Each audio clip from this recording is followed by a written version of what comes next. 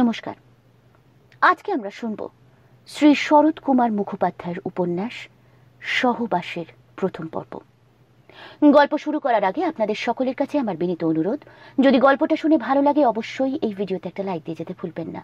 এছাড়াও যদি এখনো অবধি এক যে ছিল প্রিয়াঙ্কায় সাবস্ক্রাইব না করে থাকেন তাহলে সাবস্ক্রাইব করে বেল নোটিফিকেশনটি টিপে রাখুন, যাতে ভবিষ্যতে চ্যানেলে নতুন গল্প বা চলতি গল্পের নতুন পর্ব আপলোড হওয়া মাত্রই তার নোটিফিকেশন আপনাদের ডিভাইসে পৌঁছে যায়। এক যে ছিল প্রিয়াঙ্কার সঙ্গে আছি থাকবো মেম্বারশিপ ক্লাবের কথা ভুলবেন না। এই ভিডিওর তলায় বা চ্যানেলের পেজে একটি জয়েন বাটন আছে। জয়েন বাটনটি ক্লিক করে মেম্বার হয়ে যান এক যে ছিল প্রিয়াঙ্কার সঙ্গে আছি থাকবো ক্লাবের। এই ক্লাবের মেম্বাররা পাচ্ছেন সপ্তাহে একটি অতিরিক্ত গল্প এবং আরো অনেক প্ল্যানস আছে তাদের জন্য। তাড়াতাড়ি জয়েন করে ফেলুন। যারা আইফোন ইউজ করছেন তাদের জানিয়ে রাখি যে আইফোনে কিন্তু জয়েন বাটনটি দেখা যায় না। কাজে আপনারা যদি জয়েন করতে ইন্টারেস্টেড থাকেন তাহলে যে কোনো অ্যান্ড্রয়েড ডিভাইস থেকে বা ল্যাপটপ বা ডেস্কটপ কম্পিউটার থেকে করতে পারেন। শুরু করছি শ্রী শরৎ কুমার মুখোপাধ্যায়ের উপন্যাস সহবাসের প্রথম পর্ব।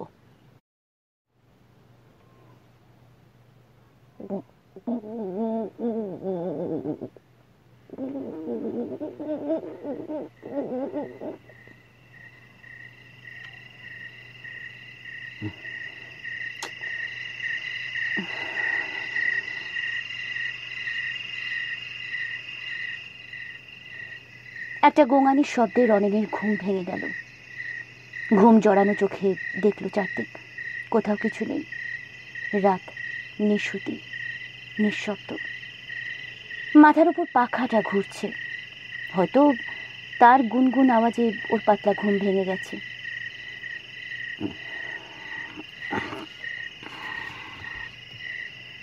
পাশ ফিরে শুলো রনেন।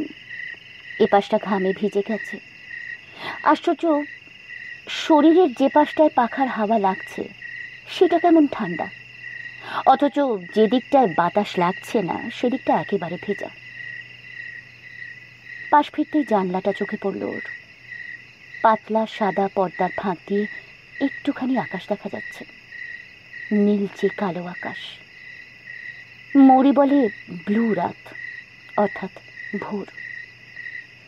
মৌরিটা ওর ঠাকুমার পাশে শুয়ে অঘরে ঘুমোচ্ছে নিশ্চয়ই। কিছুদিন হলো ওকে ও ঘরে পাঠানো হয়েছে। 4 বছর বয়স হয়ে যাবার পর কোনো শিশুকে মা বাবার কাছে শোয়াতে নেই। একটা আপ্ত বাক্য যেন রনেনের মনে পড়ল।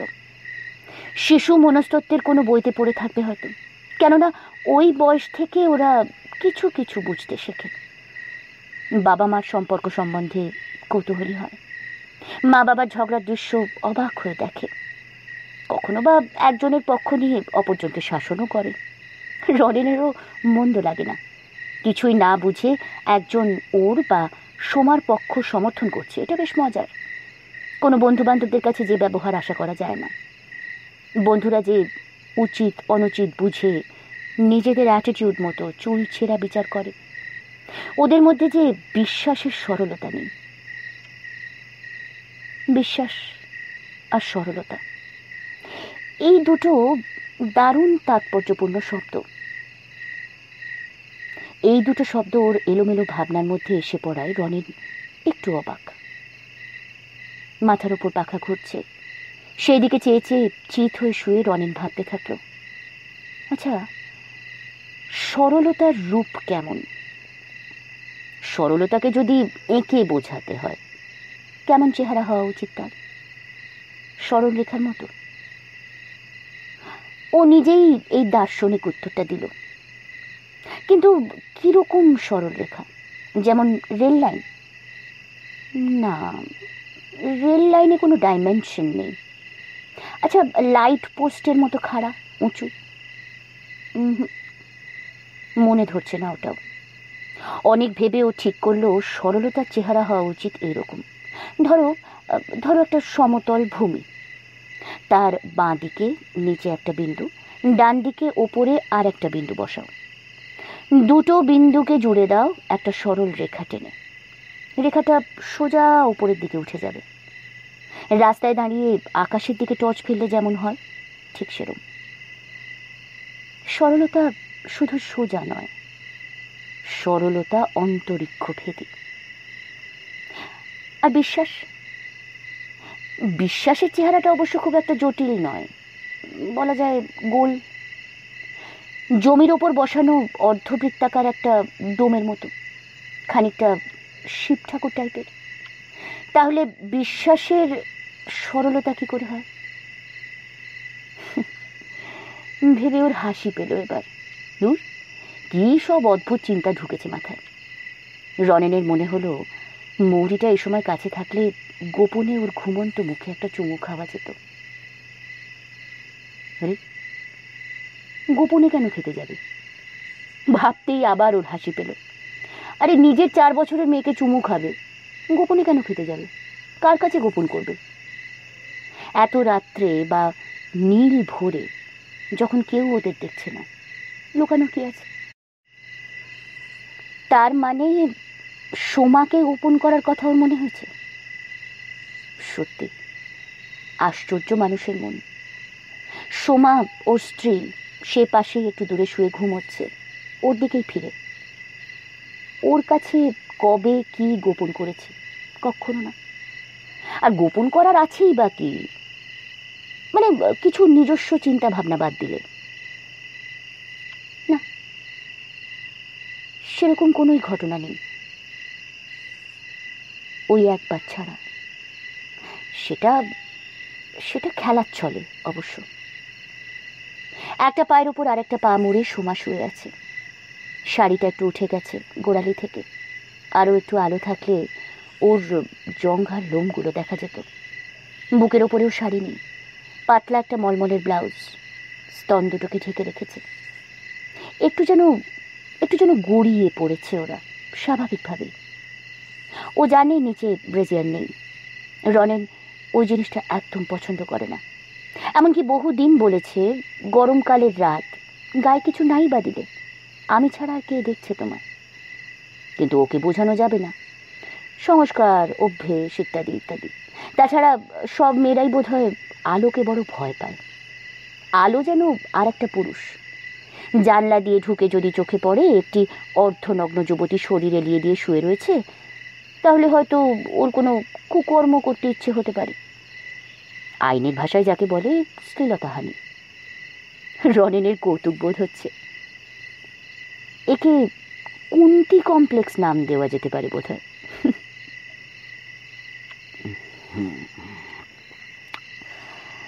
সোমার কাছে এগিয়ে গেল একটু। ওর ঘুমন্ত মুখটা দেখলে কেমন যেন মায়া হয়। এমনিতে ছিপছিপে চেহারা ওর, রোগাটে, মুখটা কৌণিক, কিন্তু অনেকক্ষণ ঘুমিয়ে থাকলে বা সদ্য ঘুম থেকে উঠলে একটু যেন অন্যরকম দেখায়। ফোলা ফোলা, মঙ্গলীয়, যেন বাতাসের মতো কান দিয়ে ঘুম ঢুকে মুখটাকে বেলুনের মতো ফুলিয়ে দিয়েছে। কান ধরে একটু নেড়ে দিলে ঘুমটা বেরিয়ে যাবে। সোমার কাছে সরে এলো আরো রনেন। কানটা টেনে দেখবে নাকি? সোমার কান দুটো বেশ বড়, চেরা পানের মতো। পাটায় বসানো লাল পাথর দেওয়া ফুল দেখে ইচ্ছে করলো না। একটু নজর করে দেখলো ওর চোখের পাতা দুটো একটু ফাঁক হয়ে আছে যেন, আর মণি দুটো তরতর করে ডাইনি বাঁয়ে ঘুরছে। একবার ভ্রু তুলছে, নামাচ্ছে, মুখ বিকৃত করছে। তার মানে সোমা এখন স্বপ্ন দেখতে ভীষণ ব্যস্ত। সুখের স্বপ্ন দেখছে নাকি দুঃখের স্বপ্ন, কে জানে। বেচারি কেবল স্বপ্নই দেখে, ওর সুখ স্বপ্ন বাস্তবে রূপ পায় না। স্ত্রীকে সুখী করার ক্ষমতা রনেনের তো নেই, যেন চেষ্টাও নেই। একবার মনে হলো মেয়েটা কাছে শুলে ওর পক্ষে এই ধরনের সার্ভে করা হয়তো সম্ভব হতো না। 4 বছর বয়সের পরে বাচ্চারা বাবা মার ঘনিষ্ঠতা পছন্দ করে না, সন্দিহান হয়ে ওঠে, হয়তো একটু ভয়ই পায়। আচ্ছা, কিন্তু ভয় পাবে কেন? প্রণয়ের দৃশ্যে ভয়াবহ তো কিছু থাকার কথা নয়। যাকে এখন তো নেই, সুতরাং বিনা দ্বিধায় এগিয়ে যেতে পারেও।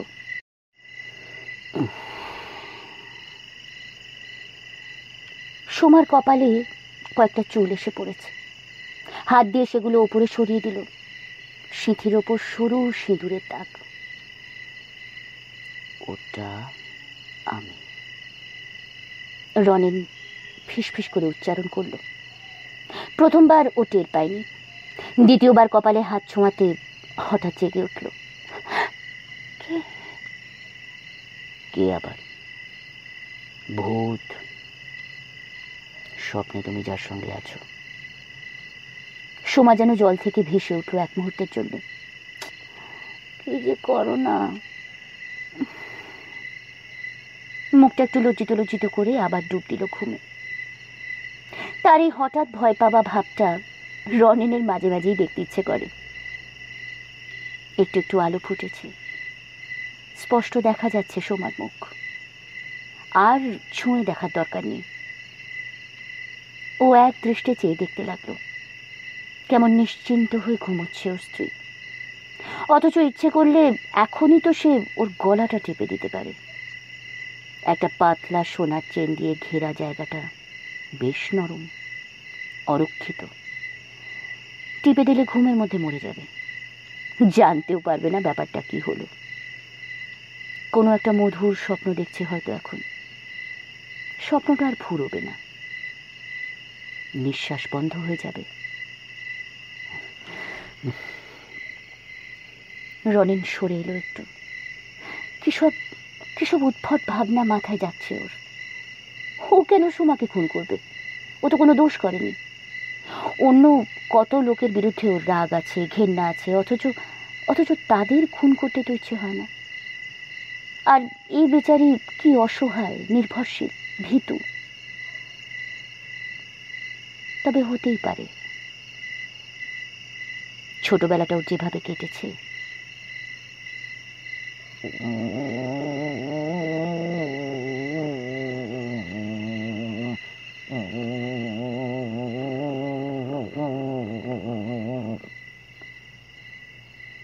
চাপা গোঙানির শব্দটা এবার স্পষ্ট হয়ে উঠল।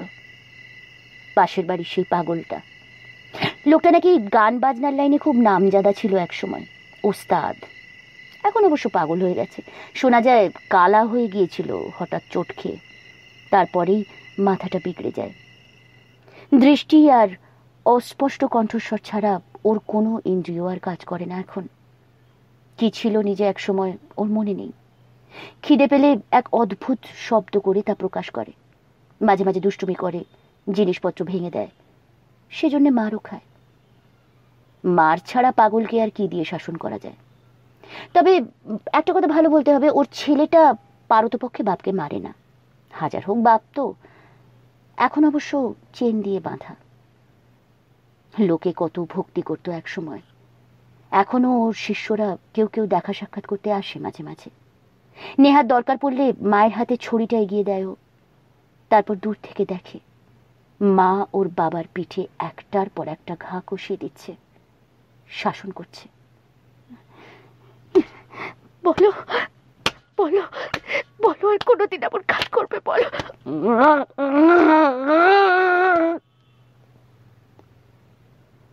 বাপেরও প্রচন্ড গোঁ, কিছুতেই হার মানবে না। রুখে উঠবে দু একবার, তারপর চেনে টান পড়তেই বুঝবে এক সময় যে ওর কোনো উপায় নেই। তখনও হাত উঁচু করে যত দূর সম্ভব বেতের ছড়িটা ধরার চেষ্টা করবে, কিন্তু তাতেও কোনো ফল হবে না। বহুকাল ধরে যে স্ত্রীলোক ওকে নিয়মিত শাসন করে যাচ্ছে, সে তো জন্তুটার কৌশলগুলোও জানে।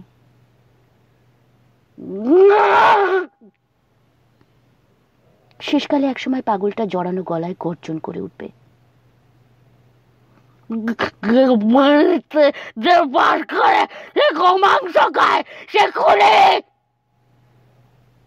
তখন হয়তো ছেলেটার মায়া হবে, বলবে এবার ছেড়ে দাও, অনেক হয়েছে। তারপর পাগলটা শুয়ে পড়বে, গোঙাবে আরো খানিকক্ষণ, ঘুমিয়েও পড়বে। এবং তখন শুরু হবে পাগলের সাধ্যী বউয়ের বিলাপ।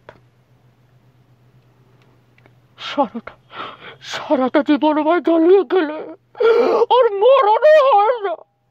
আমার পাপের ঘর পূর্ণ না করে ও তো মরবে না, মরবে না। জানলার ফাঁক দিয়ে এইসব দৃশ্য রনেন বহুবার দেখেছে। প্রথম দিকে ওর আপত্তি জানাতে ইচ্ছে হতো, এই অমানসিক অত্যাচারের বিরুদ্ধে প্রতিবাদ জানাতে ইচ্ছে হতো। তারপর নানান কথা ভেবে কিছুই করেনি, কিছুই বলেনি। আমার বাবাও যদি এরকম পাগল হয়ে উৎপাত করতো, আমি কি প্রহার করতাম না? করতাম। সামাজিক মানুষ অভ্যেসের কোনো ব্যতিক্রম সইতে পারে না। আসলে আমরা সবাই এক একটা তারের ওপর দিয়ে হাঁটছি। ও তার থেকে পড়ে গেছে, আমরা পড়িনি, এই যা তফাৎ। আজ অবশ্য প্রহারটা একটু ভোর থেকেই শুরু হয়েছে, রনেন ভাবল। ঘুম ও আলস্যে জড়ানোর কামনা আস্তে আস্তে জেগে উঠছিল। পাগলটা বাদ সাধল। দুনিয়ায় শান্তিতে বসবাস করার উপায় নেই, এই কথা ভেবে মনে মনে হাসল। অবস্থা বিশেষে স্বামী স্ত্রীর সম্পর্কটা কিরকম পাল্টে যায়, তাই না? পাশাপাশি তো দুটো বাড়ি, 10 ফুটের ব্যবধান। ও বাড়িতে স্বামী স্ত্রীর হাতে মার খাচ্ছে, আর এ বাড়িতে স্ত্রী স্বামীর কাছে আদর খাচ্ছে। ভাবাই যায় না, মানুষের সমাজ।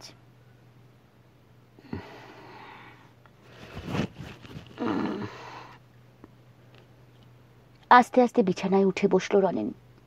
পা টেপে টেপে নামলো। যে ঘুমোচ্ছে সে ঘুমোক, ওর নিজের মেজাজটা তো খিঁচড়েই গেছে। বাথরুম থেকে বেরিয়ে এসে বারান্দায় এসে বসলো। ঠান্ডা হাওয়া দিচ্ছে, এখনো কাগজ আসতে দেরি আছে। ততক্ষণ এই দোতলার বারান্দা থেকে পাশের বাড়ির হালচাল আরো একটু দেখা যাক। ওদের দরজার সামনে আলপনা আঁকা, দুপাশে দুটো ঘট বসানো হয়েছে। সাদা ফুলের মালা দিয়ে ঢেকে দিয়েছে দরজার চৌকাঠ। আজ তাহলে ও বাড়িতে হয়তো কোনো উৎসব টুৎসব আছে, বুঝলো ও। হয়তো পাগলটার জন্মদিন বা ওরকম কিছু একটা হবে, তাই সাজো সাজো রব পড়ে গেছে। এক্ষুনি ভক্ত টক্ত চালা চামুন্ডা এসে পড়বে, তার আগে পাগল বাবাকে সাজিয়ে রাখতে হবে তো। মালা টালা পরিয়ে প্রস্তুত না রাখলে প্রণামী কি পাওয়া যায় নাকি? ক্রমশ ফর্সা হয়ে গেল। একদল কাক কোথা থেকে হঠাৎ বেরিয়ে পড়েছে। রেলিংয়ে ইলেকট্রিকের তারে বসে সমানে চেঁচিয়ে যাচ্ছে। এ ওকে ডাকছে। উঁচু ছাদগুলো বেশ অবলীলায় টপকে যাওয়া আসা করছে। কার্নিশের উপর বসে একটা কাক আবার ঠোঁটে শান দিয়ে চটপট চম্পট দিল। কোথায় যে এরা সারা রাত লুকিয়ে থাকে ঘুমোয় কে জানে। অত গাছ তো কলকাতা শহরে নেই। সামনের বাড়ির বৃদ্ধ ভদ্রলোক প্রাতঃভ্রমণ সেরে ফিরলেন। হাফ প্যান্ট পরা, হাতে ছড়ি, পায়ে ক্যাম্বিসের জুতো, বেশ হনহন করে হাঁটেন। রনেন ভাবল ওরও এবার মর্নিং ওয়াক শুরু করে দেওয়া উচিত। খানিকক্ষণ পর নিচে একটা সাইকেল এসে দাঁড়ালো। পরিচিত হকার। ক্যারিয়ার থেকে একটা কাগজ খুললো, দড়ি দিয়ে বাঁধলো গোল বান্ডেল, তারপর টাক করে ছুড়ে দিল উপরে। কাগজটা এসে রনেনের পায়ের কাছে পড়তেই তুলে নিল ওটা। আগ্রহ সহকারে খুলল, যদি কোনো নতুন খবর থাকে।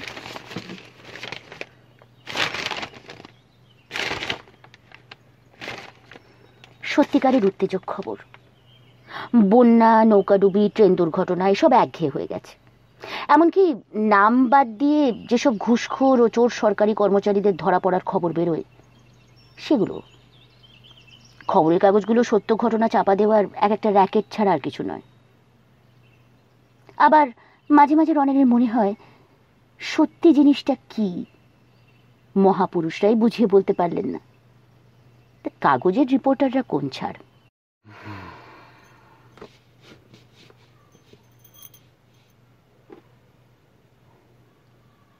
শব্দ শুনে বুঝতে পারল রনেন সময় এসে দাঁড়িয়েছে, রেলিং ধরে ওর পাশেই, যদিও ওর মুখ ফেরানো।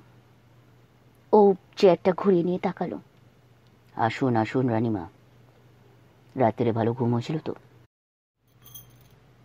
ও জানে ঘুম থেকে ওঠার পর সোমা একদম রসিকতা পছন্দ করে না, বিশেষ করে রাতটা যদি নিরবচ্ছিন্ন ঘুম ওকে না দিয়ে থাকে, আজকের মতন।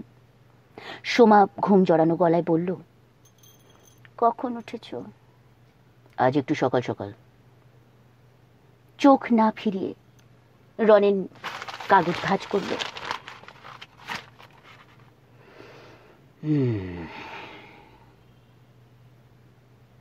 কি করছো এখানে বসে? রনেনের মনোযোগ কাটতে চাইল সোমা। কাগজ পড়ছি, দেখতেই পাচ্ছ, আর পাগলা বাবার সাজগোজ দেখছি। ওর গোঙানি শব্দেই তো ঘুম ভাঙলো। একটু আগে ছোঁড়া চাকরটা দুধ নিয়ে এসেছে। সোমা ভেতরে গিয়ে 2 কাপ চা নিয়ে বাইরে এলো আবার। রনেন হাত বাড়িয়ে নিল তার কাপটা। এখন সকাল 7টা হবে। ভাবতেই মনে পড়ল সেই গ্রামোফোন ও ঘড়ি কেনার লোকটা এক্ষুনি চেঁচাতে চেঁচাতে ঢুকবে এদিকটায়।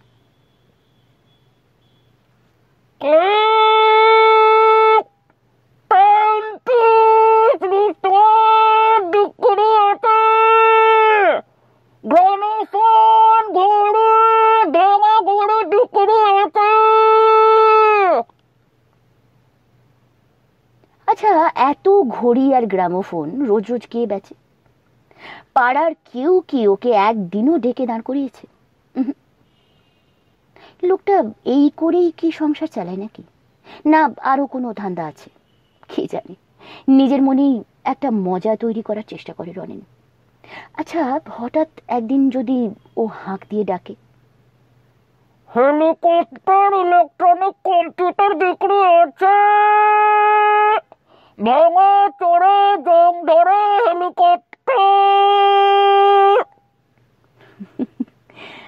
তখনও কি এইসব সারবন্দি বাড়ির লোকেরা নিষ্পৃহ থাকবে? ছুটে বেরিয়ে আসবে না? চায় চুমুক দিতে গিয়ে সোমা দেখল বাঁক ঘুরে একটা রিক্সা এই রাস্তাটাতে ঢুকছে। এত ভোরে রিক্সা করে কে আসছে গো? রনেনের গায়ে হাত দিয়ে সোমা জিজ্ঞেস করল। অর্ধমনস্কভাবে একবার কাগজ থেকে চোখ তুলে চাইল রনেন। দেখল আর কেউ নয়, অনু। কোলের ওপর রাখা একটা ভ্যানিটি ব্যাগ, নীল শাড়ি পরনে, পায়ের কাছে একটা ছোট সুটকেস। রিক্সাটা বাড়ির সামনে নামিয়ে দাঁড় করালো। ব্যাগ থেকে খুচরো পয়সা বার করে ভাড়া মিটিয়ে দিল অনু। সিঁড়ি দিয়ে উঠে দরজা খোলা পেয়ে অনু সোজা বারান্দায় চলে এসেছে সুটকেস হাতে নিয়ে। দাদা বৌদিকে সামনে দেখে একটুও চমকালো না, খুব একটা গ্রাহ্য করলো না বলতে গেলে। জিজ্ঞেস করলো, মা কোথায়? কি ব্যাপার, এত সকালে তুই? মা কোথায়? এবারও অনু প্রশ্নের উত্তর না দিয়ে প্রতি প্রশ্ন করল, এবং সঙ্গে সঙ্গে জবাব না পেয়ে ভেতরে চলে গেল সোজা।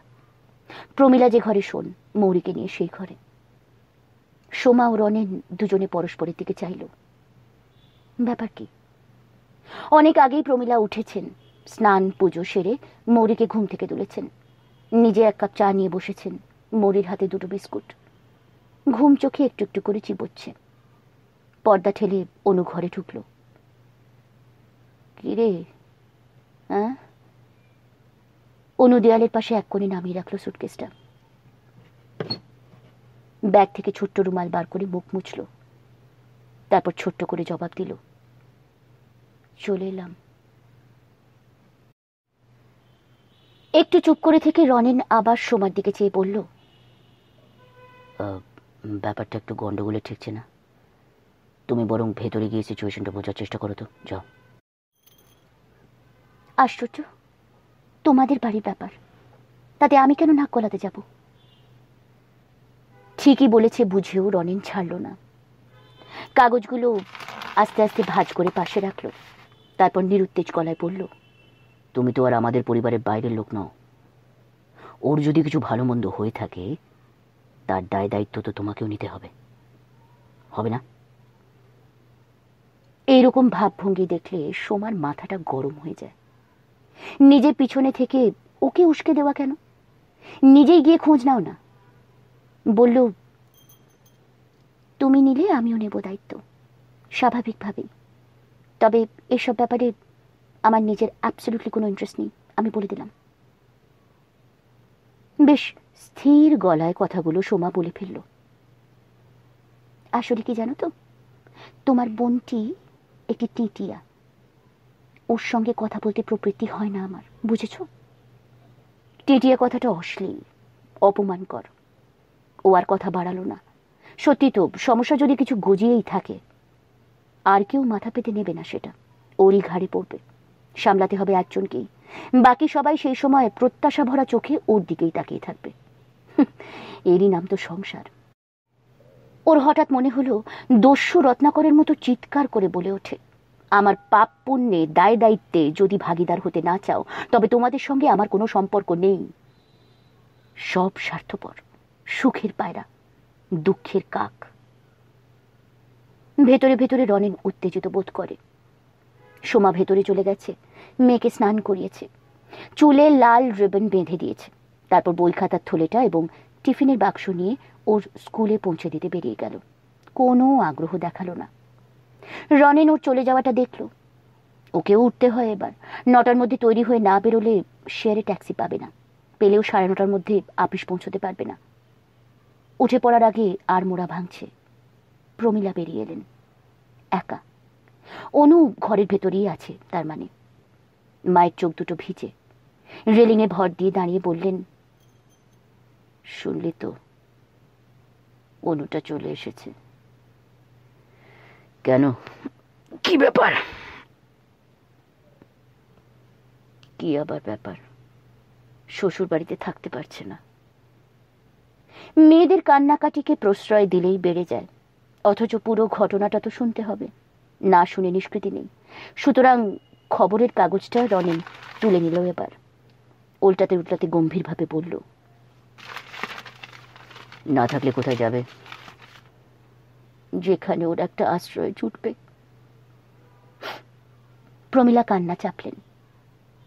প্রথমে মায়ের কথা মনে হয়েছে। জানে না তো, মাও পরাধীন। শেষের কথাটা বলতে গিয়ে প্রমীলার গলা কাঁপল। তাতে রনেন আরো বিরক্ত হয়ে উঠল। সকাল থেকে মেজাজটা খিঁচড়ে আছে, তার উপর হঠাৎ একটা উড়ো খুই। খবরের কাগজ থেকে চোখ তুলে এবার বলল, কি হয়েছে খুলে বলো না, শুধু শুধু কাঁদলে হবে? প্রমীলা আঁচল দিয়ে চোখ মুছলেন, একটু সামলে নিয়ে বললেন, ওদের বাড়িতে সবাই চামার। তারপর সুতোর জট ছাড়াতে ছাড়াতে যা বেরোলো তাই এরকম। সুবীর, অনুর স্বামী, মদ্যপান করে। ও নাকি মাঝে মাঝে বেশি রাত করে বাড়ি ফেরে। তখন ওর গায়ে অদ্ভুত ধরনের প্রসাধনের গন্ধ পাওয়া যায়। কোথায় ছিল, কেন দেরি করলো জিজ্ঞেস করলে ঝাঁঝিয়ে ওঠে। অকারণ অনুকে অগ্রাহ্য করে, কষ্ট দেয়। আর ওর দেওরটা নিজের ধান্দায় থাকে। বাড়িতে কে বাঁচলো কে মরলো কোনো ভ্রুক্ষেপ নেই। যেন রনেনের বিরূপ প্রতিক্রিয়ার উত্তরে প্রমীলা চোখ মুছতে মুছতে বললেন, মেয়ে মানুষ হলে বুঝতিস খোকা, কোথায় লাগে। রনেন চুপ করে থাকে খানিকক্ষণ, কিন্তু সায় দেয় না। বিচারকের আসনে বসে ওর মনে হয় অনুটারও নিশ্চিত কোনো দোষ বা ত্রুটি আছে।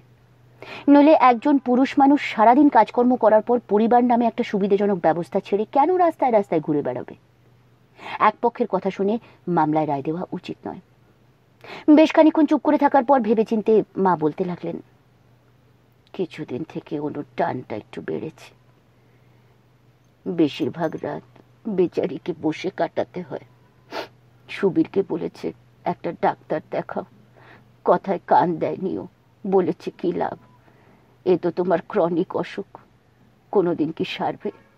বলেছে তোমার মা আর দাদা অসুখটা গোপন করে আমার সঙ্গে তোমার বিয়ে দিয়েছে, যাতে চিরকাল আমাকে এই বোঝা বয়ে বেড়াতে হয়। রনেন যথেষ্ট উত্তেজিত হয়ে উঠছে কিনা একবার আর চোখে লক্ষ্য করে প্রমীলা বললেন, সুবীর নাকি বলেছে, ভেবেছিলাম একটা ছেলে পুলে হলে হয়তো তোমার অসুখটা সেরে যেতে পারে।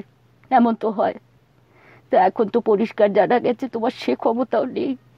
এইসব। প্রমীলা শেষ কথাটা বলতে গিয়ে এবার কেঁদেই ফেললেন। কাল রাত্রিরে ফিরে সুবীর দেখে অনু তখনও ঘুমোয়নি। কেন সুবীরের এত দেরি হচ্ছে, কোনো দুর্ঘটনা ঘটেনি তো? এসব নানান কথা ভেবে নাকি ওর শ্বাসকষ্ট বেড়ে গিয়েছিল। সমস্ত দৃশ্যটা দেখে সুবীর নাকি চিৎকার করে বলে ওঠে, তোমার মতন একটা মেয়ে মানুষকে দিয়ে আমার কোনো কাজ চলবে না। বিয়ে করেছি নিজের জীবন ভোগ করব বলে, সেবা করার জন্য নয়। গলায় শেকলের মতো তুমি চিরকাল ঝুলে থাকবে, আমি সহ্য করব না। এরপর কান্না চাপার আর কোনো চেষ্টা না করেই চালিয়ে গেলেন। তো আসপর্দা বলে কিনা, হয় তুমি তাড়াতাড়ি মরার ব্যবস্থা করো, নয়তো বাপের বাড়ি বিদে হও। আমার হাড় জ্বালিয়ে তোমার কোনো লাভ নেই, আর আমার নিজের অত সময় বা ধৈর্য নেই যে তোমাকে নিয়ে ঘুরে ঘুরে হোমিওপ্যাথি কবিরাজি করিয়ে বেড়াবো। ভাবতে পারিস খোকা। মা বর্ণনা শেষ করে মন্তব্য করলেন, চাবার না হলে কেউ বলতে পারে, যদি বিষ চাও আমি জোগাড় করে নিয়ে আসবো। অমানুষ না হলে এ কথা উচ্চারণ করতে পারে? তুই বল, এরকম স্বামীর ঘর করা কি কারো পক্ষে সম্ভব? রনেন অনেকক্ষণ চুপ করে রইল, তারপর বলল, কি বলবো বুঝতে পারছি না মা, আমার একটু ভাবতে দাও। কথাটা বলে ভাঁজ করা কাগজটা শব্দ করে ফেলে দিল বারান্দায়। উঠে পড়তে চাইল, আপিসের সময় হয়ে আসছে। অকারণ দেরি করার মানে হয় না। সময় এখনো ফিরল না। ওর জামা কাপড়, আপিস যাওয়ার পোশাক বার করে দেবে তো। হয়তো দুর্লক্ষণ বুঝে কেটে পড়েছে, দেরি করে ফিরবে। তা বলে ও তো সেজন্য বসে থাকতে পারবে না। তুমি ঘরে যাও মা, আমার খাবার জোগাড় করো। কি করা যায় আমি ভেবে দেখছি। যত সব ঝঞ্ঝাট। ভেতরে যেতে যেতে অবশ্য একটু আশ্বস্ত করলো মাকে। অফিসে গিয়ে ডাক্তারকে একটা টেলিফোন করে দেবো, একবার অনুটাকে দেখে যাক। কি এমন রোগ যে সংসার ভেঙে যাচ্ছে। নিজের ঘরে ঢুকলো রনেন। তোয়ালে জামা কাপড় খুঁজতে লাগলো, কিছুই হাতের কাছে নেই। ভেতর থেকে ডেকে উঠল, আমার তোয়ালে কোথায়? মা, আমার গেঞ্জি। সময় আসার পর এসব কাজ প্রমীলা ছেড়ে দিয়েছেন, এখন সময় করে। মনে আছে হাতে হাতে সব জুগিয়ে না দিলে খোকা কি তুমুল কাণ্ডটাই না বাধাতো এক সময়। এখনো অবশ্য চোখে অন্ধকার দেখে, তবে বউয়ের কাছে হাঁক ডাকটা একটু কম। সন্ত্রস্ত হয়ে প্রমীলা এগিয়ে এলেন। এই যে, এই তো তোর তোয়ালে, তুই বাথরুমে যা, আমি সব খুঁজে রাখছি। কাঁধে তোয়ালিটা ফেলে রনেন বাথরুমে ঢুকলো। দাঁত মেজে দাড়ি কামিয়ে স্নান করে একবারে বেরোবে। সচরাচর ও তেল মাখে না মাথায়, আজ প্রথমেই একটু নারকেল তেল মেখে নিল। চুলগুলো বড় রুক্ষ দেখাচ্ছিল। কোন মেয়েটার শরীরে একটা না একটা অসুখ নেই? দাড়ি কামাতে কামাতে রনেন ভাবছে, বিশেষ করে সেই বয়সটায় যখন বাচ্চা কাচ্চা হবার সময়। তা না হলে কলকাতা শহরে এত গাইনোকোলজিস্ট, এত মেয়েদের ডাক্তার জুটলো কোত্থেকে? সবাই মিলে তো শরীরের ওই একটা অঙ্গেরই চিকিৎসা করে যাচ্ছে, ওটা করতেই ব্যস্ত। আর বাকি সব অঙ্গ প্রত্যঙ্গ, যকৃৎ, ফুসফুস, নাক, চোখ, মাথা, হৃৎপিণ্ড চুলোয় যাক। অনু ওর বোন, ছোট বোন, বিয়ে হয়েছে মনোহরপুকুরে। এখান থেকে মাইলখানেক দূরেই ওর শ্বশুর বাড়ি। বছর তিনেক আগে যখন ওর বিয়ের সম্বন্ধ হয়, তখন এই কাছাকাছি ব্যাপারটা মায়ের খুব পছন্দসই হয়েছিল। পরের ঘরে যাচ্ছে, তবে দূরে যাচ্ছে না, ইচ্ছে হলেই দেখে আসতে পারবেন। তাই পাত্রের সঙ্গে বয়সের পার্থক্য একটু বেশি হওয়া সত্ত্বেও মা তেমন আপত্তি করেননি। আমার সঙ্গেও তোদের বাবার তো 15 বছরের তফাৎ ছিল রে, তখনকার দিনে এরকমই চলতো। আজকাল না হয় সমবয়সীদের মধ্যে বিয়ে হবার রেওয়াজ উঠেছে। আসল কথা অবশ্য একটু অন্যরকম। অনু দেখতে খুব একটা সুশ্রী নয়, সে তো অনেক মেয়ে হয় না। একটা বিশেষ বয়সে মেয়েদের এক ধরনের চটক আসে শরীরে, জলুস। এই 15-16 থেকে 24-25 অব্দি। সেই রকম সময়ে পাত্র হিসেবে সুবীরকে পাওয়া গেল। সবাই মিলে অনুকে পার করে দিল। ও আবার একটু রুগ্নও ছিল, একটুতেই সর্দি বসে যেত বুকে, রাত্রে ঘুমোতে পারত না। তাই মা ওকে বেশি দূরে পাঠাতে চাননি। খেতে বসে রনেন প্রমীলাকে বলল, জানো মা, আমার এক এক সময় মনে হয় ওর বিয়েটা ওর ভুলই হয়ে গেছে। আজ তো প্রথম নয়, কয়েকবারই তো এরকম অবস্থায় পৌঁছেছি। তুমি গিয়ে একবার সালিশি করে এলে মনে নেই? খবরের কাগজ দেখে বিয়ে দেওয়া একেবারে লটারি খেলার মতো। লেবু আছে? আচ্ছা, দিচ্ছি। প্রমীলা উঠে গেলেন রান্নাঘরে। একটু পরে লেবু কেটে এনে ওর পাতে দিলেন। জানি না বাবা, আমাদের সময় তো এরকম করেই সবার বিয়ে হতো। সব ছাড়খাড় তো হয়ে যায়নি। আর একটা মাছ নিবি? এইটুকু খেয়ে সারাদিন থাকিস কি করে তুই? বুঝি না। দেখিও না, জানতেও পারি না কিছু। রনেন এসব শুনছিল না। মূল প্রসঙ্গ তুলেও বলতে চাইল, কিন্তু বলল না। এখন দিনকাল বদলে গেছে মা। চিকুচিকুষ্টি না মিলিয়ে মেডিকেল রিপোর্ট মেলানো দরকার পাত্রপাত্রীর। চারিদিকে যা ভেজাল, জ্যোতিষীর সাধ্য নেই তা ধরে। তোমরা তো রয়েছ, খারাপ কি? ভাব ভালোবাসা করে আজকাল যে ছেলে মেয়েদের বিয়ে হচ্ছে, তাতে কি অতিরিক্ত সুফল পাওয়া যাচ্ছে জানি না। অনেক তো দেখলাম। রনেনের বন্ধু অভ্র, ও প্রেম করে সহপাঠিনীকে বিয়ে করেছে। মা ওদের বিশেষ পছন্দ করেন না। ওর ধারণা ওরা যেন কেমন ছাড়া ছাড়া, কিন্তু ধারণাটা একদম ভুল।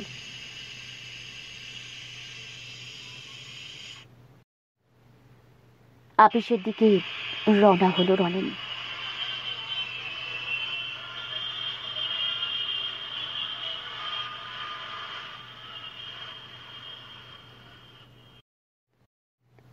না, ও ভোলেনি। ডাক্তারকে টেলিফোন করেছে একবার সুবিধে করে অনুকে দেখে যাবার জন্য, এবং তারপর সুবীরকেও টেলিফোন করেছে। তোমার সঙ্গে কোথায় দেখা হতে পারে আজ? একটু জরুরি কথা আছে। সুবীর একটা চীনের রেস্তোরাঁর কথা বলেছিল, নিরিবিলি। রনেন রাজি হয়নি। সাধারণ একটা চায়ের দোকানে ওরা মিট করেছে সন্ধেবেলা। খুব বেশি পয়সা না, 4-5 টাকা, তাও সুবীরই মিটিয়ে দিল, এবং ঘন্টা খানেক বসে রনেনকে খানিকটা জ্ঞানও দিয়ে গেছে। ও চলে যাওয়ার পর রনেন চুপচাপ ফুটপাতের একপাশে দাঁড়িয়ে গাড়ি ও রাস্তার আলো দেখতে দেখতে সমস্ত ব্যাপারটা হজম করার চেষ্টা করল। সুবীরের সাহস কত! বলে কিনা, দাদা, ডিসপ্যাশনেটলি আলোচনা করা যাক, ম্যান টু ম্যান।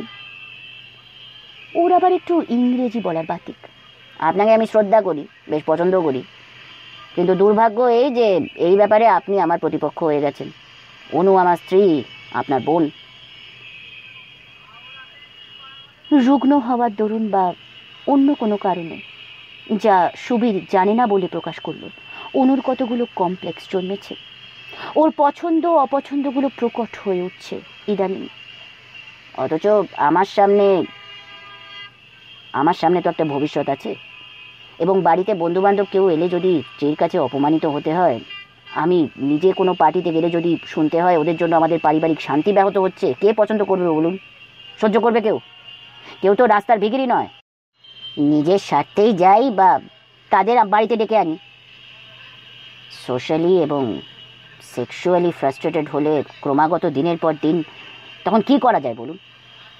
আপনি ম্যান টু ম্যান বলুন, কি করা উচিত? রনেন চুপ করে প্লেটের দিকে চেয়েছিল, যেন সেই আসামি।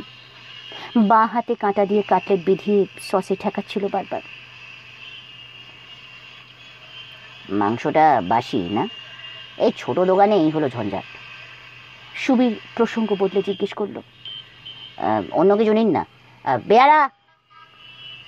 না না, থাক, আমার তেমন খিদে নেই।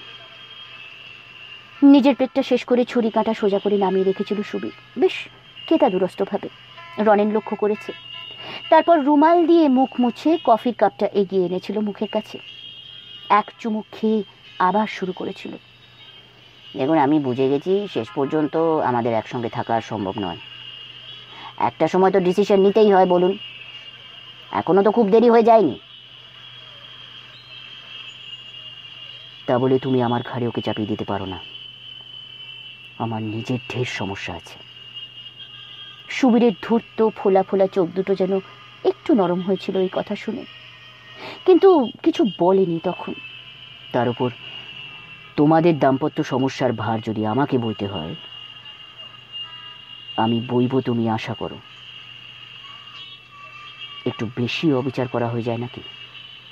তা কিন্তু আমি চাই না দাদা, একদমই চাই না।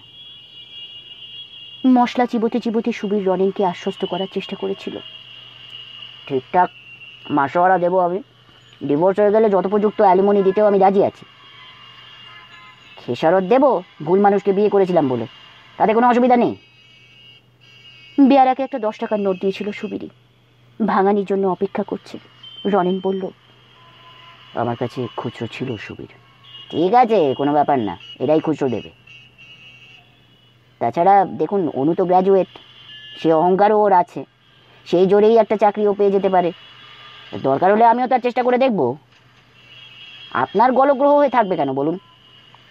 তুমি সমস্যাটা যত সহজে সমাধান হয়ে যেতে পারে ভাবছো ততটা সহজ নয়। সুবীর ওর কথায় কোনো কান দিল না। দেখুন, যতদিন মা বেঁচে আছেন ততদিন সামাজিক লোকলজ্জার খাতিরে ওকে পেইং গেস্টের মতো রাখুন, তারপর ওর একটা আলাদা ব্যবস্থা করে দেবেন। অনু রাস্তায় রাস্তায় আশ্রয় খুঁজে বেড়ালে আমারও তো লজ্জা, আমারও তো অপমান, তা কেন হতে দেবো বলুন? বেয়ারাটা খুচরো নিয়ে এসেছে, 1 টাকার টিপস দিল সুবীর। বেয়ারা বিদায় হতে ছোট্ট করে রনেন বলেছিল, বুঝেছি, চলো ওঠা যাক। আপনি আমায় ভুল বুঝবেন না দাদা, আমার জীবন, আমার ক্যারিয়ার নষ্ট হতে দিই কী করে বলুন? For the sake of a wife. যখন আমি বেশ ভালো করে জানি আর 5 বছর ম্যাক্সিমাম আমার ডিরেক্টর হওয়া থেকে কেউ রুখতে পারবে না। আমার সে যোগ্যতা আছে দাদা। সুবীরের গাড়ি আছে, কিন্তু রনেন তাতে লিফট নেয়নি। আজ ভোরবেলা রিক্সা করে অনুর চলে আসার দৃশ্যটাও কিছুতেই ভুলতে পারছে না। ভীষণ অপমানিত বোধ করছে। একবার ওর মনে হয়েছে বিয়ে জিনিসটাই একটা কৃত্রিম ব্যবস্থা, পুরনো ব্যবস্থা, এখনকার সময়ের সঙ্গে খাপ খায় না। মেয়ে পুরুষ উভয়ের শিক্ষা, অর্থোপার্জন ক্ষমতা, ব্যক্তি স্বাতন্ত্র্য যখন প্রবল হয়ে উঠছে ক্রমশ, তখন যৌথ পরিবারের মতো বিয়ে নামক প্রতিষ্ঠানেও ভাঙন ধরেছে। প্রবল গণতন্ত্রের সংখ্যাগরিষ্ঠতা ছাড়া সিদ্ধান্ত নেওয়া যেখানে সম্ভব হয় না, সেখানে দুজনের সংসারে সমান ভোটাধিকার থাকলে 1 পাও এগোনো যাবে না। কাউকে তো ভিটো প্রয়োগ করতে হবে। কে করবে? কে প্রবলতর? পুরুষ যে উপার্জন করে, নাকি স্ত্রী যে প্রতিপালন করে? বিরোধ হলে কার মত গ্রাহ্য হবে? পুরুষ শাসিত সমাজ ভেঙে যেতে বসেছে, যাওয়াই উচিত। মনে মনে অস্বীকার করে না তা নয়, কিন্তু অন্য কোনো বিকল্প ব্যবস্থার এখনো জন্ম হয়নি, তাই এত অশান্তি। সামনে এসে দাঁড়ালো একটি ট্যাক্সি। দুজন মেয়ে পুরুষ নামলো। লোকটির লম্বা জুলপি, গায়ে রংচঙের শার্ট, হলুদ পাতলুন পরনে। মেয়েটি পরেছে লুঙ্গি এবং হাতকাটা ব্লাউজ। ট্যাক্সি থেকে নেমে মেয়েটি হাত দিয়ে চুল ঠিক করলো। রনেন এক পলকে ওর কামানো বাহু ও উদ্ধত স্তন দুটোর ওপর চোখ বুলিয়ে নিল। হাতে হাত দিয়ে একটা শৌখিন রেস্তোরাঁর দিকে পা বাড়ালো ওরা। মেয়েটি অকারণে হাসছে, হয়তো হাসলে ওকে সুন্দর দেখায় বলে। কাঁধ পর্যন্ত ছাঁটা চুল ঝালরের মতো দুলছে। গরু। মনে মনে এই একটাই শব্দ উচ্চারণ করে রনেন খালি ট্যাক্সিটাতে উঠে পড়ল। হাজরা ফাড়ি।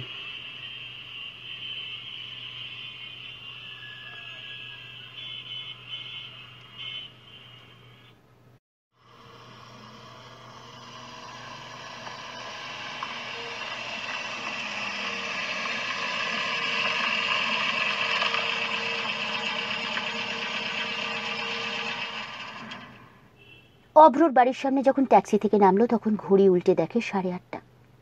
শেষ দোকানপাট বন্ধ হচ্ছে, রাস্তায় লোকজন এখনো কমেনি, তবে চলার গতি বেশিরভাগই বাড়িমুখ। কয়েকটা ছেলে এদিক ওদিক আড্ডা দিচ্ছে, তাদের কোনো তাড়া নেই। উত্তেজক দৃশ্যগুলো আজকের মতো শেষবার চেটে খাচ্ছে। রনেনের একবার মনে হলো কোনো মেয়ের সঙ্গে যে কখনো বসবাস করেনি সেই সবচেয়ে সুখী। রহস্যের প্রতি আকর্ষণ তার চোখ থেকে কখনো মোছে না, এমনকি বুড়ো হলেও। যেমন সুশোভন বাবু, অভ্রর অকৃতদার জ্যাঠামশাই। জীবনটাকে আধখানা পেয়েই মুশকুল।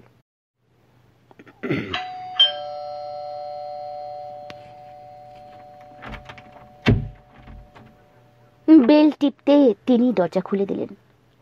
আরে এসো রনেন, তারপর কি খবর? অনেকদিন তোমার দেখা নেই। ভাবছিলাম বাড়ির কারো অসুখ বিসুখ করেনি তো। অসুখ বিসুখ শুনে একটু সংকুচিত হলো রনেন, কিন্তু সামলে নিল মনের ভাবটা। তাছাড়া ও যে এ বাড়িতে একটু বেশি ঘন ঘন আসে সেটা অনেকেই লক্ষ্য করে থাকবে। উপলক্ষ অবশ্য অভ্র, ওর বন্ধু, অনেক দিনের, মিশুক, সচ্ছল, উদ্বেগহীন। বসার ঘরটা বেশ ছিমছাম, সোফা সেট, সেন্টার টেবিল, কোণে কিউরিও কেস, তার উপর একটা লম্বাটে ফুলদানি, তাতে টাটকা তাজা রজনীগন্ধা। উজ্জয়িনীর ছোঁয়া আছে ঘরটায়। ওকে বসিয়ে সুশোভনবাবু বসলেন, পাখাটা জোরে করে দিলেন। ওর হাতে একটা লম্বা চুরুট, মুখের কাছে অনেকটা ছাই জমে আছে। সেটা দেখে রনেনের অস্বস্তি লাগছিল। ইচ্ছে করছিল গিয়ে ওটা অ্যাশট্রেতে ঝেড়ে দিয়ে আসে, নইলে বাতাস লেগে ওটা এক্ষুনি ওর গায়ে এসে পড়বে। তারপর ঝাড়াঝাড়ি, অকারণ ব্যস্ততা, কাপড় মেঝে নোংরা। পায়ের উপর পা তুলে আরাম করে বসলো রনেন। অভ্র বাড়ি নেই, ও বম্বে গেছে কাল। হেড অফিসে কি সব মিটিং ফিটিং আছে। সুশোভন কাঁচা পাকা চুলে হাত বোলাতে বোলাতে বললেন, ওটা ওর মুদ্রা দোষ। রনেনের জিজ্ঞেস করতে ইচ্ছে হলো উজ্জয়িনী আছে, কিন্তু পাছে ভদ্রলোক কিছু মনে করেন, তাই সংক্ষেপে জবাব দিল, ও। সুশোভন একটা ডিটেকটিভ বই পড়ছিলেন, উল্টে রেখে দিলেন সোফার একপাশে। আর যেন ওটার দরকার নেই। একটা জ্যান্ত মানুষ যখন পাওয়া গেছে, সময় কাটানোই যেখানে একমাত্র সমস্যা, ভালোই তো। চুরুট খান বলে ওর হাতে সব সময় একটা লাইটার থাকে। ওটা জ্বালিয়ে নিভে যাওয়া জিনিসটা ধরালেন।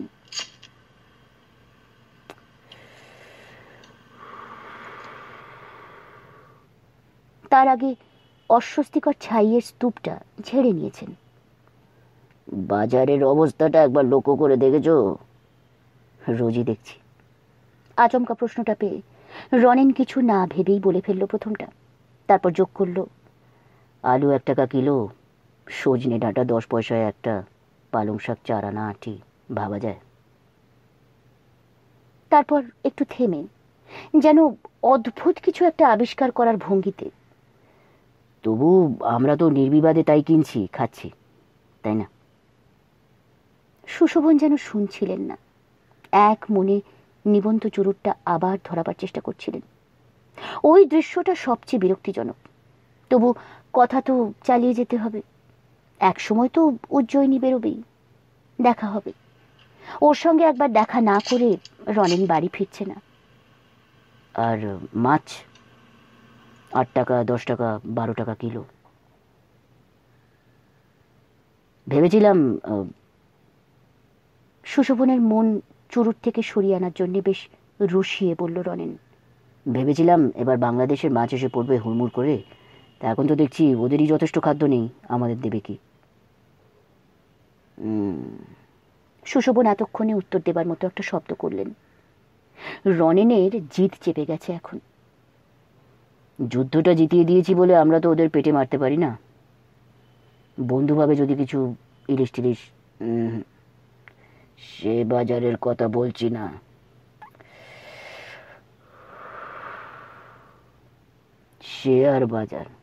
শেয়ার বাজারের কথা বলছি। কি হাল হয়েছে? ও। রনেন ছোট্ট করে একটা আওয়াজ করল, এবার বরং উনিই কথা বলুন। জানো, একটাকে আজ মনে হচ্ছে দারুণ ভালো শেয়ার, কাল দেখছি বসে পড়েছে। গ্রামোফোন কোম্পানির 10 টাকার শেয়ার তখন কিনলাম না এই ভেবে যে লোকে খেতে পাচ্ছে না, গান বাজনা শুনবে, অথচ দেখো কি তরতর করে দাম বাড়লো। আবার 25 টাকা করে কিনলাম 100 শেয়ার, এখন 23.5। ইল্ড 7.5%ও নয়, বুঝলে? না পারি রাখতে, না পারি ফেলতে। যতক্ষণ চুরুটটা জ্বলছে ততক্ষণ উনি কথা বলেই যাবেন, রনেন জানে। সুতরাং ওর এখন ওই জিনিসটা কখন নিববে তার জন্য অপেক্ষা করতে হবে। তাই ওর দিকে চেয়ে অন্য কথা ভাবতে লাগলো। সুশোভন যখন তার প্রিয় বিষয় নিয়ে আলোচনা করার জন্য একজন শ্রোতা পেয়েছেন, কাঁচা পাকা চুলে আঙুল চালিয়ে বলেই গেলেন, না হলে ওগুলো আনলোড করে মার্টিন বার্ন নিতাম। 7.44 দর যাচ্ছে। আবার ভয় করছে যদি আরো নামে, তাহলে তো স্যার বীরেনের সঙ্গে আমিও ডুববো, কি বলো? চুরুট নিভে যাবার ভয় বোধ হয়ে মুখ বন্ধ করেই হাসলেন নিজের রসিকতায়। লোহা জানো রনেন, ঠেলে তুললে উদ্ধার, গলায় ঝুললে ভরা ডুবি। আচ্ছা, উদ্ধারের মতো একটা তাৎপর্যপূর্ণ শব্দ কিভাবে ব্যবহার করলেন? রনেন তাকিয়ে তাকিয়ে ওকে দেখছিল। হ্যাঁ কিছুই বলল না। মনে মনে এবার ওর সঙ্গে কথা চালিয়ে যাবে ঠিক করলো। এই বুড়ো বয়সে তোমার শেয়ারের টাকা কে খাবে? 3 কাল গিয়ে 1 কালে ঠেকেছে, এখনো টাকা টাকা টাকা। মুখ খারাপ করতে ইচ্ছে করছিল ওর। সুশোভন আবার ধরালেন চুরুট।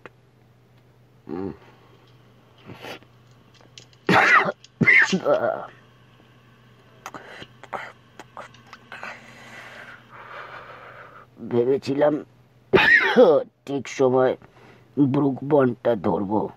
তুমি কিছুই ধরতে পারবে না বাছাধন। চিরকাল দালালি করে কাটিয়ে দিলে। বুঝলেই না কত ধানে কত চাল। কিন্তু 29 টাকা দিয়ে ওই শেয়ার আমি কিনবো না।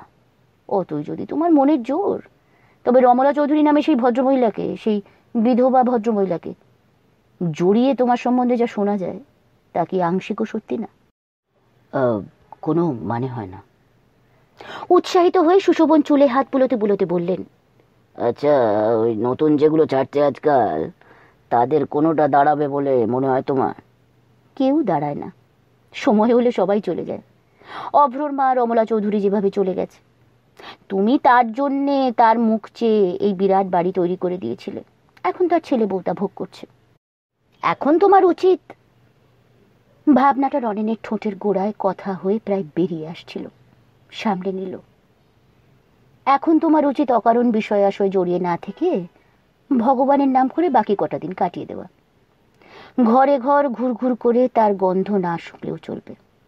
সে তো আর ফিরবে না। বলা মুশকিল। আজকাল আমার আর কিচ্ছু ভালো লাগে না জানো। কোনো কিছুর জন্য স্থিরতা নেই। এই এতক্ষণে খাঁটি কথাটা বলেছ। কিছু ভালো লাগছে না, না? তা শুয়ে বড় গিয়ে, আর ভেতরে গিয়ে উজ্জয়িনী দেবীকে পাঠিয়ে দেবে। এখানে বসে বেশি বোর করো না বুড়ো, না হলে কিন্তু আমি চিৎকার করে উঠব। আমি তাহলে উঠি আজ। আরে সে কি, বসো বসো, এতদিন পরে এলে একটু চা দিতে বলি। এবার সত্যি সত্যি সুশোভন গাত্রোত্থান করলেন। তালতলার চটিতে ফট ফট শব্দ করতে করতে ভেতরের দিকে গেলেন। কোথায় জয়? ও জয় মা। সুশোভন ভেতরে গেলে পর রনেন হাঁপ ছেড়ে বাঁচল। কিছুক্ষণ পরে উজ্জয়িনী ঘরে ঢুকলো। আরে আপনি কতক্ষণ? এই কিছুক্ষণ আর কি। ও, বাথরুমে ছিলাম, টের পাইনি বলে উজ্জয়িনী ওর সামনে সোফাটায় বসলো, একেবারে মুখোমুখি।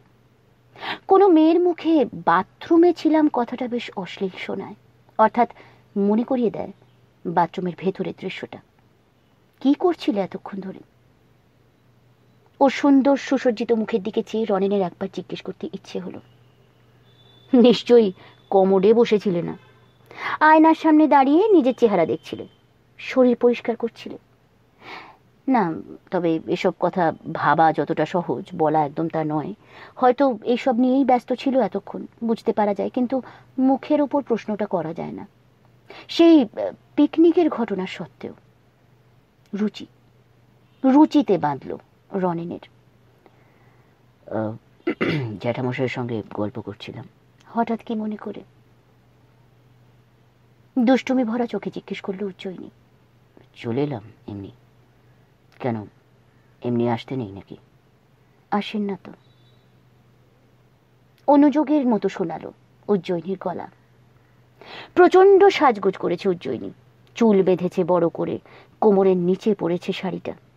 একটু মোটাসোটা, তবে বাঁচা কাচা হয়নি তো, তাই পেটটা নাভিটা দেখাতে ওর লজ্জা করে না। ওর অস্তিত্ব থেকে একটা অদ্ভুত সুগন্ধ বেরোচ্ছিল।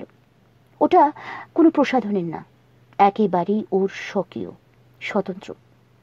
রনেন নিজেকে বোঝাবার চেষ্টা করলো।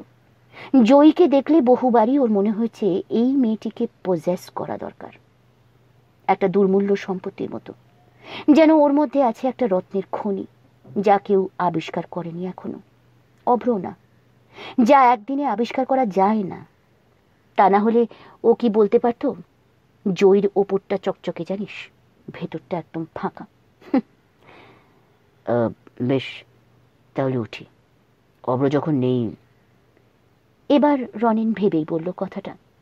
জয়ী কিন্তু দম্বার পাত্রী নয়। আরে, এক কাপ চা তো খেয়ে যান। ভুলে এসে পড়েছি আর কি। উঠি। উঠে পড়লে আমি দরজা ধরে দাঁড়াতে পারবো না, কিন্তু অশোভন, ওটা মানায় না আজকাল। তবে তবে কি?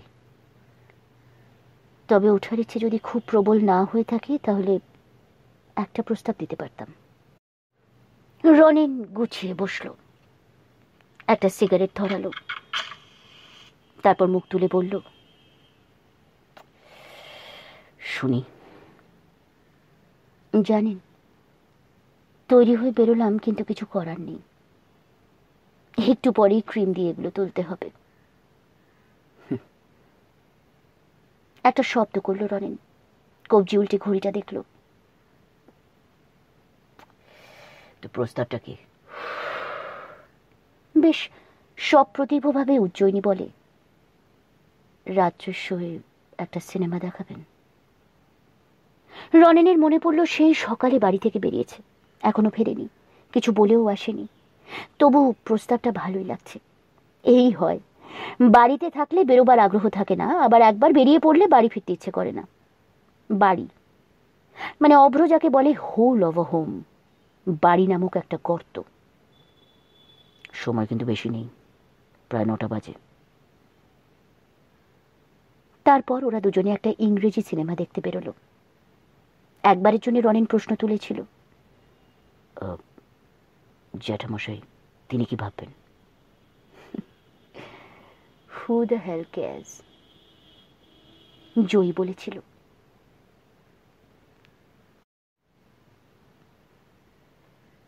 উজ্জয়িনীকে পৌঁছে রনিন যখন বাড়ি ফিরল তখন রাত প্রায় 12টা। সোমা জেগেছিল, কোনো কথা বলল না। রনিন ভেবেছিল জিজ্ঞেস করবে এত দেরি কোথায় গিয়েছিলে, এবং উত্তরে ও বলবে সুবীরের সঙ্গে কথা ছিল। সোমা কোনো প্রশ্ন না করাতে ও একটু অস্বস্তি বোধ করতে লাগলো।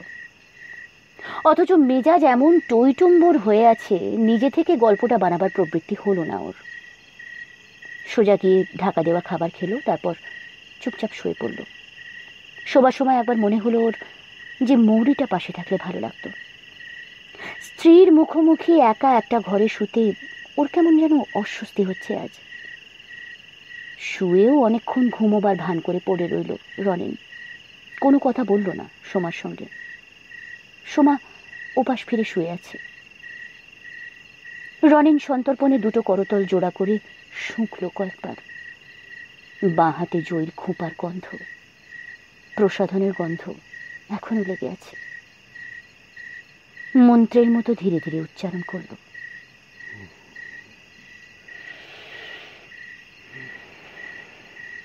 শরীর শরীর।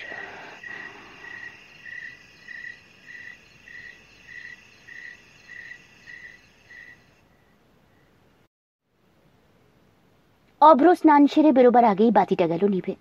বাথরুমটা হঠাৎ কেমন ঘুটঘুটে অন্ধকার। দরজার গায়ে লাগানো একটা আলনা গোছের, তাতে ঝুলছিল ওর পাজামা তোয়ালে। দেয়াল ধরে ধরে পৌঁছলো জায়গাটায়, সম্পূর্ণ আন্দাজে গা মুছল। লক্ষ্য করলো এত পরিচিত শরীরের অঙ্গ প্রত্যঙ্গ, অথচ অন্ধকারে ঠিক ঠিক ঠাহর করা যায় না সবসময়। আন্দাজগুলো আলোর সঙ্গে এমন জড়িয়ে আছে। একদিন হঠাৎ পৃথিবী থেকে যদি সূর্যের আলোর সাপ্লাই কিছুদিনের জন্য বন্ধ হয়ে যায়, অভ্র ভাবল কি হবে? লোকগুলো কি অন্ধ হয়ে মরে যাবে? ও ঘর থেকে উজ্জয়িনী সাড়া দিল, সারা পাড়াতেই আলো গেছে, মোমবাতি জ্বালিয়েছি, দেবো তোমাকে? দাও না, আমি কিচ্ছু দেখতে পাচ্ছি না, বলল বটে, কিন্তু একটু মজা করার জন্য বাথরুম থেকে গুটি গুটি বেরিয়ে শোবার ঘরে এসে দাঁড়িয়েছে খাটের এক পাশে। জয়কে চমক দিতে হবে। উফ, এই এক উৎপাত হয়েছে রোজ, কথায় কথায় সাপ্লাই বন্ধ। গজগজ করতে করতে উজ্জয়িনী সাবধানে বাথরুমের দিকে এগোচ্ছে। এমন সময় হঠাৎ পেছন থেকে জড়িয়ে ধরল অভ্র। এইবার পেয়েছি, কতদিন পালিয়ে বেড়াবে কুকুমনি? উফ, কি হচ্ছে কি? আচমকা ব্যাপারটায় চমকে উঠেছে জয়ী। হাত থেকে মোমবাতিটা গেল পড়ে। এ বাবা! একটা ভয়ার্ত শব্দ বেরিয়েছিল বোধহয় গলা দিয়ে, তারপর সামলে নিয়েছে। সব মিলিয়ে অপ্রস্তুত হয়ে পড়ার জন্য একটু রেগে গেল। উফ, কি যে করো না, মাথা মুন্ডু বুঝি না, ছাড়ো ছাড়ো বলছি। অভ্র ছাড়লো না প্রথমটা। ওর মজাটা চালিয়ে যাবার জন্য বলল, কেউ তো দেখতে পাচ্ছে না, ভয় কিসের, বলে একটা চুমু খেলো ওর গালে। আস্তে আস্তে বিছানার দিকে টানতে লাগলো। সব ব্যাপারটা প্রথম থেকেই কেমন স্থূল মনে হচ্ছিল ওর জৈনির। হোক স্বামী, না থাক ওদের সম্পর্কের মধ্যে কোনো জড়তা, কিন্তু একটা ডিসেন্সি থাকবে তো নাকি? ভদ্রলোক যখন। জ্যাঠামশাই না হয় বাড়িতে নেই, চাকরটা আছে আশেপাশে। না না, আসলে সেটাও বড় কথা নয়। ও জৈনির মনে হলো অভ্র ওকে কখনোই সম্মান দিয়ে ব্যবহার করে না, যেন ও একটা খাবার জিনিস, যখন খুশি কামড় দিলেই হলো। ও যে একটা মানুষ, ওর যে সময় অসময় আছে, ওকেও যে সব ব্যাপারে তৈরি হতে হয়, হওয়া দরকার, তা অভ্র কোনো দিন বুঝবে না, বোঝালেও মানবে না। এক এক সময় উদাসীন হয়ে দিনের পর দিন কাটিয়ে দেয়, চেয়ে পর্যন্ত দেখে না। জয়ী, যাকে ও একদিন ভালোবেসে বিয়ে করেছিল, সে কি করছে, কি ভাবছে, ওর মন ভালো আছে কি নেই, সারাদিন পর বাড়ি ফিরে স্ত্রীর প্রতি কোনো কর্তব্য আছে কি নেই, কোনোদিন চিন্তা করেছে?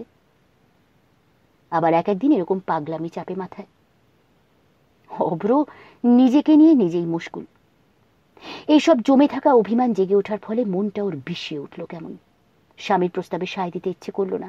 অন্ধকারের মধ্যেই হাত ছাড়িয়ে ছাড়ো ছুটে বেরিয়ে গেল উজ্জয়িনী, এবং বেরোতে গিয়ে পড়ে গেল দরজায় ধাক্কা লেগে।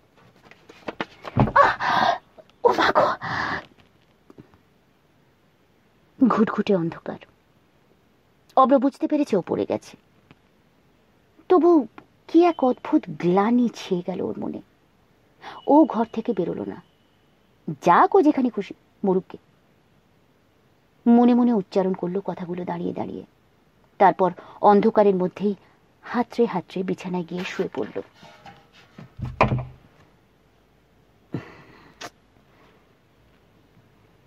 শুয়ে শুয়ে টের পাচ্ছে অভ্র জয়ী অপেক্ষা করছে, নিজে থেকে দাঁড়িয়ে উঠছে না।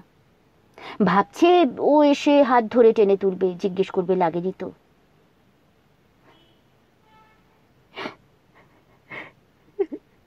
তারপর মনে হলো মৃদু স্বরে কাঁদছে। আস্তে আস্তে উঠে দাঁড়ালো জয়ী। দেয়াল, দরজা, খাবার টেবিল ধরে ধরে ওদিকটায় চলে গেল। জ্বাললো আর একটা মোমবাতি। তারপর বাতিটা নিয়ে যেভাবে খ্রিশ্চান বিধবারা স্বামীর কবরের দিকে যায়, ও চলে গেল বসার ঘরের দিকে। যখন আলো জ্বলল আবার, তখন ওরা দুজনে পাশাপাশি বসে। আবহাওয়াটা কেমন তেতো হয়ে গেছে। অভ্রর ইচ্ছে হলো বাড়ি থেকে বেরিয়ে যায়, একটু ঘুরে আসে কোথাও। কিছুক্ষণ ভেবে সেই ইচ্ছেটাকেও ছেড়ে দিল। কিরকম অবসন্ন লাগছে। কিছুক্ষণ একদম চুপচাপ। তারপর সে নিজেই কথা বলল প্রথম। লেগেছে তোমার? জবাব নেই। অমন ছুটে পালাবার কি হয়েছিল? আমি কি তোমায় খেয়ে ফেলতাম? জবাব নেই। অভিমানে ফুলে উঠেছে জয়ী, কিন্তু কিছুতেই অভ্র আরো নিচু, আরো বিনীত হতে পারল না। যেটুকু সহানুভূতি ওর মনে জেগে উঠেছিল তাও গিলে নামিয়ে দিল। এক কাপ চা দেবে? উজ্জয়িনী উঠে গেল। দাসী ছাড়া আমি আর কিচ্ছু না ওর কাছে, মনে মনে বলল নিজেকে। সব ভালোবাসা টালোবাসা শুকিয়ে গেছে। দুটো জঘন্য শরীর ছাড়া আমাদের আর কিচ্ছু পড়ে নেই। ঘুরিয়ে ঘুরিয়ে ভাবনাটা নাড়াচাড়া করলো। চা বানাতে সময় নিল কিছুটা। চা নিয়ে ফের যখন বসার ঘরে ঢুকেছে, দেখে অভ্রর সামনে আর একজন লোক বসে। মাথায় কেষ্ট ঠাকুরের মতো কোঁকড়া চুল, তেল চুকচুকে, গায়ে হলুদ পাঞ্জাবি, সাদা পাজামা, বিড়ি খাচ্ছে লোকটা। অভ্রকে যেন একটু বিচলিত দেখাচ্ছে। জায়গাটা কোথায়? ও ঢুকতে ঢুকতে শুনলো অভ্র বলছে, গ্রে স্ট্রিটের কাছে। ডাক্তার দেখানো হয়েছে? হ্যাঁ। কিছুক্ষণ চুপ করে থাকার পর একটু ভেবে যেন অভ্র জিজ্ঞেস করলো, বাড়ি নিয়ে আসা গেল না? নিয়ে আসার মতো অবস্থা নেই। কোকড়া চুল লোকটা ডাইনি বাঁয়ে মাথা নাড়ল গম্ভীরভাবে। খুবই অসুস্থ, আপনি একবার আসুন। ট্যাক্সি দাঁড় করিয়ে রেখেছি তো। ট্যাক্সি লাগবে না, আমি গাড়ি বার করছি, বলে অভ্র উঠে দাঁড়ালো সটান, যেন জরুরি সিদ্ধান্ত নিয়ে ফেলেছে। লোকটা ট্যাক্সি ভাড়া চুকিয়ে দিতে গেছে, সেই সময় ও টেলিফোন করলো ওর এক ডাক্তার বন্ধুকে। আরে এক্ষুনি একবার আমার সঙ্গে আসতে হবে, তুই অপেক্ষা কর, আমি পিক আপ করে নিচ্ছি। ডাক্তার বন্ধুটি কিছু একটা জানার চেষ্টা করছিল বোধহয়। আরে পরে কথা হবে ভাই। বেরোবার আগে হতভম্ব স্ত্রীর দিকে চেয়ে বলল, জ্যাঠামশাই হঠাৎ অসুস্থ হয়ে পড়েছেন, আমি মন্টুকে সঙ্গে নিয়ে যাচ্ছি, চলুন। চৌরঙ্গি পার হয়ে সেন্ট্রাল অ্যাভিনিউ ধরে চলতে চলতে অভ্র কিছু খবরাখবর নেবার চেষ্টা করল লোকটির কাছে। ওর নাম ষষ্ঠী। মসজিদ বাড়ি স্ট্রিটের বিশেষ একটি বাড়িতে সুশোভন বাবু মাঝে মাঝে যেতেন। ষষ্ঠী বলল, সাধারণত বিকেল নাগাদ। 8:30 9টায় চলে আসতেন। মহিলাটির নাম বিনা পানি, ওকে তো রেখেছিলেন সুশোভন বাবু। এসব কতদিনের ঘটনা? উদ্বিগ্ন হয়ে জিজ্ঞেস করে অভ্র। ষষ্ঠী যা বলল তা প্রায় এইরকম। ও বাড়িতে একটা ফ্ল্যাটে বিনা আজ প্রায় 10 বছর ভাড়া আছে। সুশোভন বাবু গেলে মাঝে মাঝে বিনার ফ্ল্যাটে উৎসব পড়ে যেত। আশপাশ থেকে অন্য মেয়েরা এসে গান টান গাইত, তবে উনি বেশি লোকজন পছন্দ করতেন না। বেশিরভাগ দিন চুপচাপ এসে চুপচাপ চলে যেতেন। আজও সেরকমই রুটিন। হঠাৎ ফ্ল্যাট থেকে একটা কান্নার শব্দ বেরিয়ে আসতে প্রতিবেশীরা সবাই ছুটে আসে। দেখে সুশোভনবাবু বুকে হাত দিয়ে বালিশের ওপর কাত হয়ে শুয়ে আছেন, জ্ঞান নেই। বিনা হাউমাউ করে কাঁদছে। ডাক্তার ডাকো শিগগির। এ কি হলো রে? ডাক্তার ডাকা হলো। তিনি সব দেখে শুনে একটা ইঞ্জেকশন দিলেন, বললেন, এর আত্মীয় স্বজন কেউ নেই, তাদের খবর দাও। ষষ্ঠী গড় গড় করে বলে যাচ্ছে, বিনা তোর বাড়ির ঠিকানা জানতো, টেলিফোন নম্বরও জানতো, কিন্তু ফোন করতে দেয়নি। বললো, ষষ্ঠী তুই যা, ডেকে নিয়ে আয়, ওর কে আছে তাকে, ফোন করলে হয়তো আসবেই না। অভ্র গিয়ার বদলাতে বদলাতে বলল, শুনে তো মনে হচ্ছে সব শেষ হয়ে গেছে। আচ্ছা, কোরামিন পড়েছে? মন্টুর প্রশ্ন। তা তো জানি নে। গ্রে স্ট্রিট আসার আগেই গাড়িটা বাঁদিকে ঘোরাতে বলল ষষ্ঠী। তারপর এ গলি ও গলি ঘুরিয়ে যেখানে পৌঁছল সেখানে লোকে লোকারণ্য। মানে গলিটা ভর্তি হয়ে গেছে লোকে। সবাই কৌতূহলী, কি ব্যাপার। কেউ কেউ ভিড় তাড়াতে ব্যস্ত, কিন্তু কেউই নড়ছে না যেন। এখন রাত সবে 9টা, এ পাড়া তো জমজমাট। তার উপর একটা ঘটনা যখন পাওয়া গেছে, তখন মাঝখানে দাঁড়িয়ে নিয়ম রক্ষার জন্য একটা পুলিশ। বাড়িতে ঢুকতেই চারদিকে একটা শোরগোল পড়ে গেল, এসে গেছে। বাড়িটার ভেতরে চারদিকে কিলবিল করছে মেয়েরা। অদ্ভুত সব পেট বার করা পোশাক, উঁচু স্তন, স্নো পাউডারের সাদা মুখ, টকটকে লাল লিপস্টিক, খালি পা। কেউ কেউ আবার কাঁদছে। কোনো দিকে না তাকিয়ে মন্টুকে নিয়ে অভ্র ষষ্ঠীর পেছন পেছন দোতলায় উঠে গেল তরতর করে। সিঁড়ির পাশেই ঘর। ঢুকে দেখলো মেঝের ওপর মোটা গদির বিছানা, তার উপর পড়ে আছে জ্যাঠামশাইয়ের দেহটা, চোখ বন্ধ, মাথা এবং বালিশ ভিজে সপ সপ করছে। নিশ্চিত ঢের জল ঢেলেছে ওরা জ্ঞান ফেরাবার জন্যে। কোনো ডাক্তারের চিহ্ন মাত্র নেই। মন্টু ছুটে গিয়ে প্রথমে নাড়ি দেখল, স্টেথোস্কোপ দিয়ে বুক পরীক্ষা করলো, হাতের আঙুল পায়ের আঙুল ছুঁয়ে দেখল, তারপর উঠে দাঁড়ালো। বেশ কিছুক্ষণ আগেই সব শেষ হয়ে গেছে। মন্টু যখন জ্যাঠামশাইয়ের নাড়ি, নিঃশ্বাস প্রশ্বাস, বুক পরীক্ষা করছে, সেই ফাঁকে অভ্র চারপাশটা ভালো করে দেখতে লাগলো। না দেখে পারল না। ঘরটার কোণে একটা খাট পাতা, তাতেও বিছানা পাতা আছে, বেড কাভার চাপা দেওয়া বিছানা। ঘরের কোণে একটা আয়না লাগানো কাঠের আলমারি, গোটা 2-3 চেয়ার, একটা রেডিও। ঘরে 2টো জানলা, ময়লা ছিটের পর্দা টানানো। জানলা দুটোর উপরে কাঠের তাক, তার উপর দেবদেবীর ছবি। দেয়ালে বিনা নামের মেয়েটির কিশোরী বয়সের একটা ফটো টাঙানো। বিনার বয়স এখন অবশ্য 40 পার হয়ে গেছে। ভয় জড়সড়ো হয়ে দরজার এক কোণে দাঁড়িয়ে, পরনে লাল শাড়ি, কপালে সিঁদুর, চোখ দুটো ফোলা, কিন্তু এখন কাঁদছে না। দেখতে শুনতে মেয়ে ছেলেটা খারাপ না। অভ্র এক মুহূর্ত তাকিয়ে চোখ ফিরিয়ে নিল, কিন্তু এই শোকের দৃশ্যে ওকে সদ্য বিধবার মতোই দেখাচ্ছে। সত্যি কথা বলতে কি, বিনার প্রতি একটু শ্রদ্ধাও হলো। হাজার হোক একটা বেশ্যা মেয়ে, এত ঝামেলার মধ্যে না গিয়ে জ্যাঠামশাইকে তো ট্যাক্সি ফ্যাক্সি করে পাচার করে দিতে পারত, রাস্তায় বা মাঠে ফেলে দিয়ে আসতে পারত, তা তো করেনি।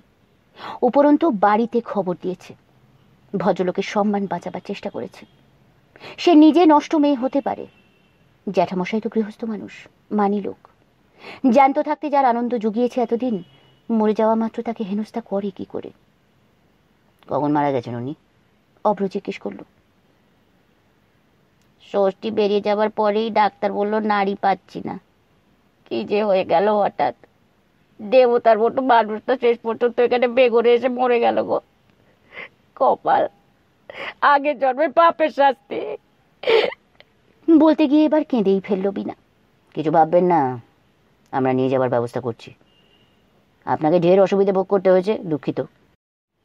বিনার সঙ্গে আপনি করে কথা বলতে পেরে অভ্র একটু স্বস্তি বোধ করলো। অথচ স্ত্রীলোকটি নিশ্চয়ই এত সম্মানের যোগ্য নয়। এইসব মেয়েদের লয়্যালটি বলে কোনো জিনিস তো জানা নেই।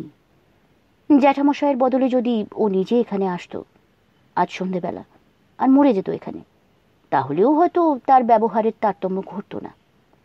না না, মুহূর্তের মধ্যে অভ্র তার চিন্তার গতিপথ সংশোধন করে নেয়। মনে পড়ে ষষ্ঠী যে বলল জ্যাঠামশাই ওকে রেখেছিলেন, মানে ও রক্ষিতা। তাহলেও এরা কি আর সতীসাধ্যী হয় কোনোদিন? তবু জ্যাঠামশাইয়ের কথা ভেবে বা যে কারণেই হোক, ঠিক এখন এই দৃশ্যটা ওর তত গ্লানির লাগছে না। অভ্র কোনো রকম লজ্জা বোধ না করে ষষ্ঠীকে ডাকলো। ষষ্ঠীবাবু, লোকজনের ব্যবস্থা করুন তো, জ্যাঠামশাইকে বাড়ি নিয়ে যাই। ওরা যখন বাড়ি পৌঁছলো তখন রাত 11টা পার। বাড়ির আর সবাই ঘুমিয়ে পড়েছে। খুব ধীরে ধীরে নিঃশব্দে জ্যাঠামশাইকে নামানো হলো গাড়ি থেকে। ষষ্ঠীর সঙ্গে আরো দুজন এসেছে। ওদের একজন একটু শব্দ করার চেষ্টা করতেই ষষ্ঠী চাপা গলায় গর্জে উঠল। এই খবরদার, ভদ্রলোকের মরা, একদম হল্লা করবি না, বুঝেছিস?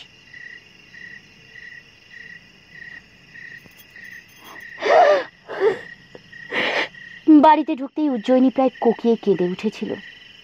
খবরদার, এখন একদম শব্দ করবে না, শাসন করলো অভ্র। আগে ঘরে এনে তুলি, তারপর যত খুশি খেলো। কিছু বুঝতে না পেরে উজ্জয়িনী ফ্যাল করে চেয়ে রইল মৃতদেহটার দিকে। এই কিছুক্ষণ আগে উনি হেঁটে বেড়াচ্ছিলেন, চুরুট খাচ্ছিলেন, আর এখন ওর লাশটা ধরে লোকে টানাটানি করছে। চারজনে ধরাধরি করে সুশোভন চৌধুরীর লাশ টেনে তুলল বাড়ির মধ্যে, ওর ঘরে নিয়ে শোয়ালো। গুনে গুনে 50 টাকা দিয়ে লোকগুলোকে বিদে করলো অভ্র। মন্টু রইল সঙ্গে। ওরা চলে যাওয়ার প্রায় আধ ঘন্টা পরে বাড়িতে যথারীতি কান্নার রোল উঠেছিল।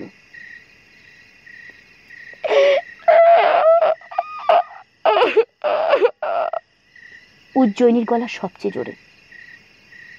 রাত 12টার পর পাড়ার লোকজন মিলে সরল মনে ফুলের মালাটালা দিয়ে সুশোভন চৌধুরীর মরদেহ নিয়ে শ্মশানের দিকে রওনা হয়েছিল। মানুষটা পুণ্যাত্মা, একদিনও রোগে ভুগল না। এক মুখে সবাই ওর আত্মার স্বর্গলাভ কামনা করেছিল সেদিন।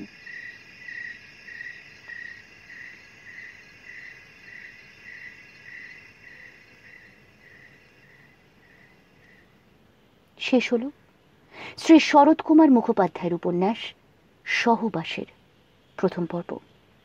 নমস্কার।